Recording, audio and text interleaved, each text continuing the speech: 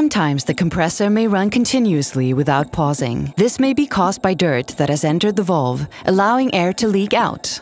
This wears out the compressor as it needs to rest 40% of the working time. Unplug the power cord and drain the compressor of air. Locate the valve. Loosen the cover.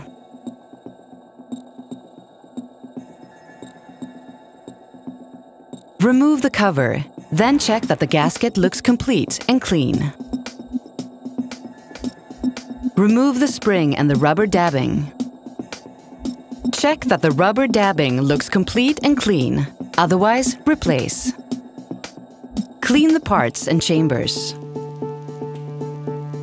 Reassemble in reverse order.